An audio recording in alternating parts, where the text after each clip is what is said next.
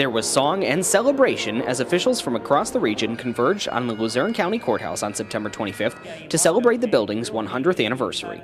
The current courthouse, which is the fourth in the county's history, was not created without controversy, as noted by Luzerne County Historical Society Executive Director Anthony Brooks. Some say the building was born into controversy, unloved and unwanted. Various groups with competing ideas of architecture and placement jockeyed for more than a decade. Pennsylvania Supreme Court Justice Max Baer noted that after 100 years, controversy again surrounds the building.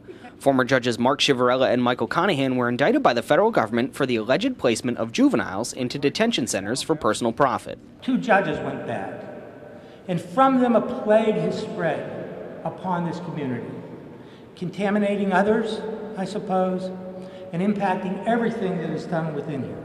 Despite the actions of Conahan and Chivarella, Baer urged those in attendance to take the occasion to honor the justice that had been served fairly in the impressive structure since its dedication in 1909. What is the real history? What is not the footnote? This building that was built and that stands so proud. And I suggest to you that the 2 crooked judges will be the footnote to history. Outside the courthouse walls, activists like Gene Stilp felt that there is no need for ceremony in the wake of scandal. They can have all the official ceremonies they want inside, but corruption still continues.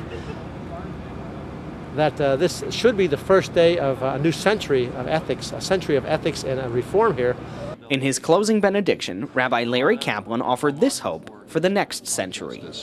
May the God of justice continue to shine down upon those who will enter its doors for the next 100 years. And may he help each of us to reflect in our daily lives the noble ideals for which this magnificent place stands. Amen. Chris Hughes, TimesLater.com, Wilkes-Barre.